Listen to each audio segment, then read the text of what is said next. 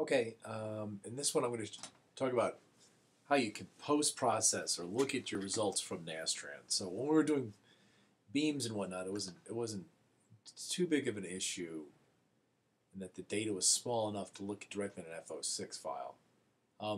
As you have more elements and more data, looking in the FO6 file is going to be kind of tedious. So you want to use like a graphic post-processor, visualizer, whatever you want to call it, to look at your results. Now I'm going to show you how to use Hyperview. That is the full-blown post-processor from Altair. You can do some post-processing in Hypermesh, but I think Hyperview really is quite nice, and so I'm going to talk about that. Now, again, we're talking primarily about using Nastran. So there's two types of output files that Nastran can operate. Actually, there's really three. One is what's called a punch file, which is actually an ASCII file. Another one is an OB2 file, which is a binary file. That means it's like ones and zeros. You can't really read it in an editor. It's much more compact than an ASCII file, so it saves a lot of space. And then the third one is an XDB file. To do the punch or the ODB file, you have to, not ODB file, it's obvious, the OP2 file. You have to actually bring it into Hypermesh and then run a processor on it to write a results file. That's actually the Altair OptiStruct format, and then read that. So it's actually two steps. I think it's easier just to directly read in the .xdb file. So the first thing you have to do, so I'm going to show that approach. If you want to know about punch files and OP2 files, just let me know, and I'll talk to you separately about that. But I think the easiest way is to do the XDB. So the first thing you have to do with the XDB is actually tell Nastran to write the XDB file. And it's kind of weird. You know, we still have all this data here that's being written out through the subcase statement. Okay? The displacements, the element forces, the SPC forces, and the element stresses and strains. Okay? But in the bulk section, if you put the first one of these parameter cards, so the first field is param, the second field is post, I think it can be uppercase or lowercase, doesn't matter, and in the third field you put a 0, Nastran will write the XDB file when it executes. Okay? So you just have to open up the BDF file and type this in, or probably I'm sure there's a way you can get Hypermesh to put it in through one of the unsupported cards features. Okay? All right, so we've edited this, and I've already run this, so I already have the XDB file. Okay, so let me start Hyperview. All right, it's going to be under Altair. Altair HyperWorks. And here's Hyperview. So it'll load up in a second. The first thing it'll do is this screen that lets you pick the model and the results. So you have two things that you want to load, the model and the results. So the model will be the BDF file, and the results will be the XDB file. Okay. Again, here's a graphical window. The features I use mostly in this one are these guys, and I'll talk a little bit about it. And I was more used to the older version, but I think I've been able to get around this newer version, so hopefully it won't be too lost. But it's actually, I think it's a little better interface actually than the old one. Okay, so first let's load the model. So this is the plate.bdf, which is in my Dropbox file.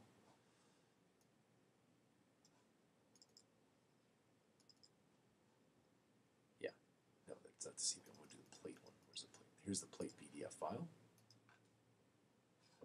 And then by default, it'll load the results as the PDF file, but it won't show us any stresses, so we want to get the XDB file. This is actually it.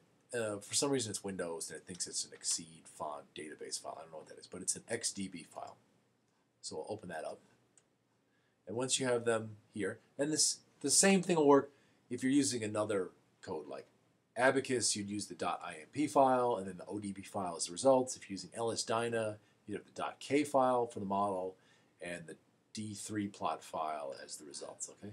When you get them, you just hit apply, and hopefully this will work. Reads the model, and here you go. Now here's the model, and you can, go around and change the orientation, right? Like this is a pretty reasonable looking orientation. You can scale in and out. You can do a window zoom, right? We can fit and pan and rotate. And all these are the same. You can also use the same mouse commands on the second mouse button as you would in Hyperview, okay? So that's kind of nice too. All right. All right, now over here, it's loaded the model, so you can see the entities that are in the model. Just as it was created in HyperMesh, but now we also have some results. So it shows you the scalar results, tensor results, the vector results. So we have 2D forces, stresses and strains, the tensorial stresses and strains, SPC forces, and the element, the nodal displacements and rotations, okay? And now we have sets. I don't know what those are. I'm not sure exactly what those are. Okay. If you have time dependency, you can animate it with this, but this is static, so there's no time dependency. The first one I always like to look at is this window here. Well, this allows you to shade the results. It basically lets you color whatever you want to see. So we can look at the displacement, and if you hit apply, this is the displacement contours for the solution, okay? And you can go through and edit these things and tinker around with them, put in more levels and whatnot, okay? All right, we can look at the magnet, the different components. All right, that's the X component. Very often what we're interested in looking at is the stress and the strain. So let's look at the stress. And again, you can plot the von Mises stress, the principal stresses. It'll actually even give you the sign Mises stress, max shear, the stress intensity, so on and so forth. So let's look at the Mises stress. We hit apply. And there you go. It gives the Mises stress. The other thing I like about this is it defaults and gives you the element stress. So it shows you the discontinuity in the stresses across the elements. You can average. So here's no averaging, so it's showing you the element results. We can go back and do a simple averaging, and you'll see this will basically do some simple nodal averaging, and there's more advanced ones. I honestly don't really know how those work out. I tend to not be a big fan of averaging, and I like to look at the actual element results.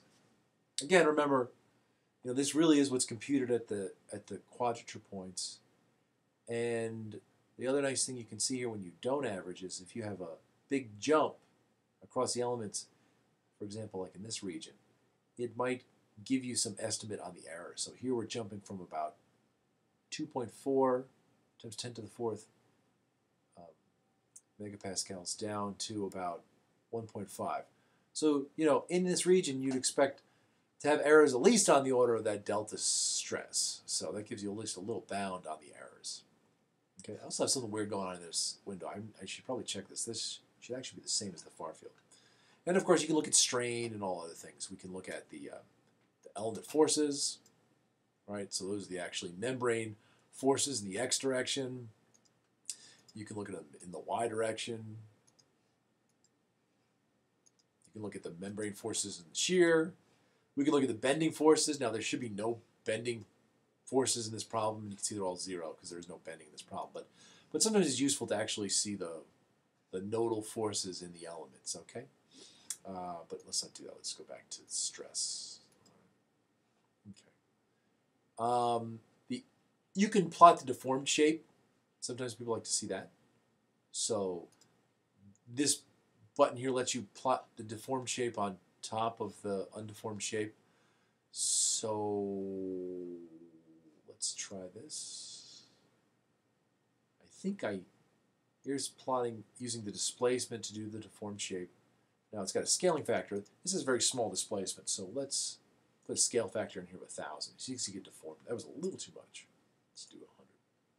So there's 100, and I can even show the undeformed shape, the edges, just to give a sense of how much is deformed. And you can see this is amplified by 1,000, but this shows you how it's deformed, and that seems reasonable, makes us feel that we've at least got the boundary conditions relatively good.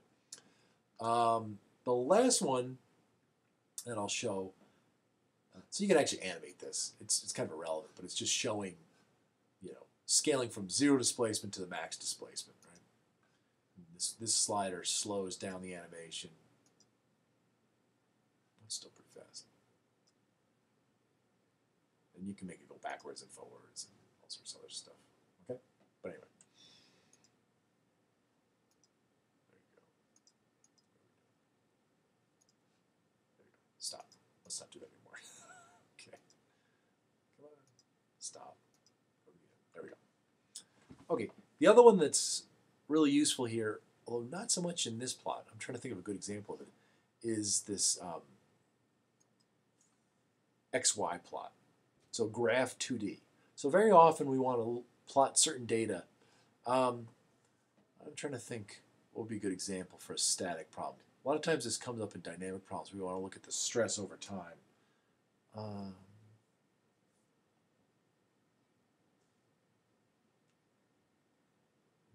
thinking of. Oops. Okay. Well, actually, before I do that, let's say we wanted to make a plot window where I actually want to make an XY plot of some data. You can have multiple windows here. So if you look over here in this one, this allows you to, nope, not that one. This is the window layout. So if you click on this and pull it down, you can get 2 side by side. So let's do that. Let's get 2 windows side by side. So now I have 2 windows. This one that I've already developed, and here's a new one. So let's make this new window be an XY plot. And to develop an XY plot, you can do other ones. You can do, another, like I could make another plot here of, say, the pressure, right? We can plot that. But let's say I also wanted to do some 2D plots. So that one's hypergraph, and here you go. So it gives you just a default XY axis. This is the most important one, I think. Well, usually we're doing XY plots, but you can do other ones. I've never done any of these other ones. I've only done XY plots. But this button here, whoops, what the hell happened? I'll go back to Hyper. There we go. Oops, wait. No. Gotta be careful because I was in the other window. I want to be in this one. And this is the build plot. So you have to, again, bring up the data file. So, because you could actually use other types of data. You might want to use even experimental data, right?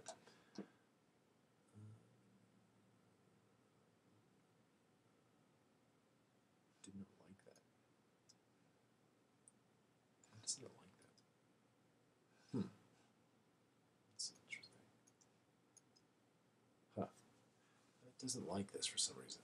Well, okay, I might have to give up on this one. But I've used this in dynamic things to look at load versus deflection and things like that. But in this problem, I think it's not doing me much good.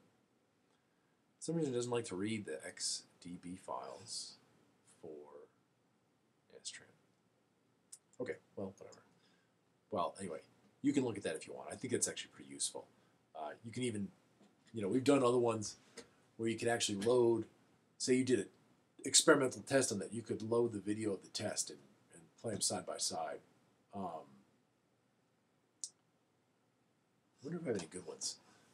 And then the other nice thing is you can save the session files so you can revisit them another time. So let me just show you another example. Let's open a session. And I believe I should have some from another project that look kind of good.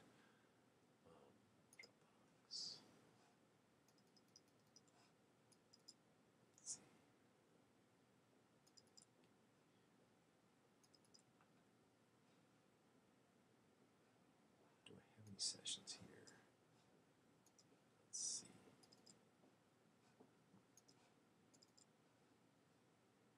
I don't have any. Okay, I don't have any good sessions.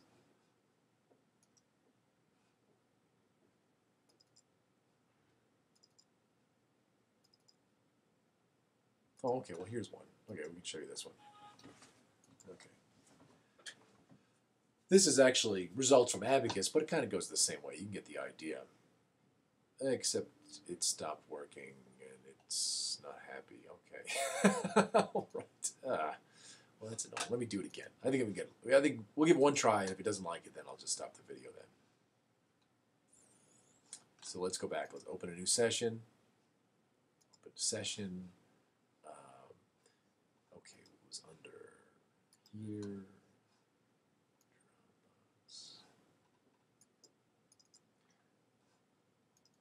See, if I were professional, I would have made sure that I would have just stopped the video and gotten this to work correctly, but I'm too lazy to do that.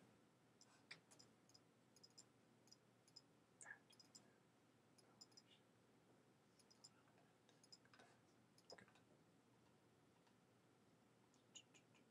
It's doing something. Ah, dang it. It does not like this. Wow, that's annoying. Okay.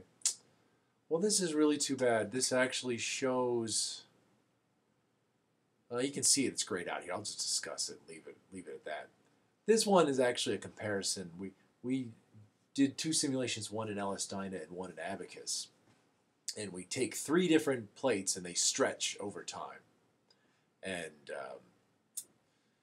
here's an example of the effective stress in each one of these elements over time. You can see the plots. And we did the same thing for the LS-DYNA model. And it should plot up here. And you can actually compare the two. So it's quite powerful. Okay, I think I can actually even show you the movies. So let's see if we can find the movies. I think I have some movies in here. Give you an example of what the type of stuff you can do. No, it's not this one.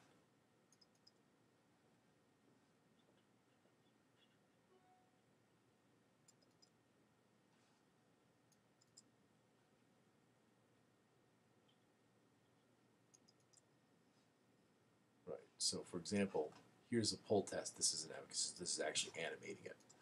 And I thought I had one where I actually had the plots, but I guess I don't.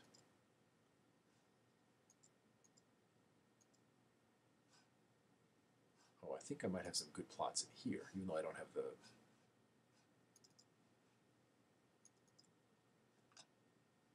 Let's see if I got here.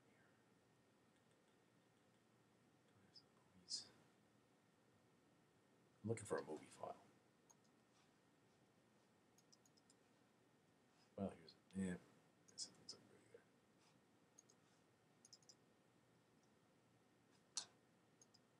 there. I was looking for some results that actually show how you can get the movies to show up side by side, but it's not wanting to do this, so I'm going to stop here. But so I say you can do some really nice stuff with the post-processing in here, and I think that's where I'll stop the video now. Okay.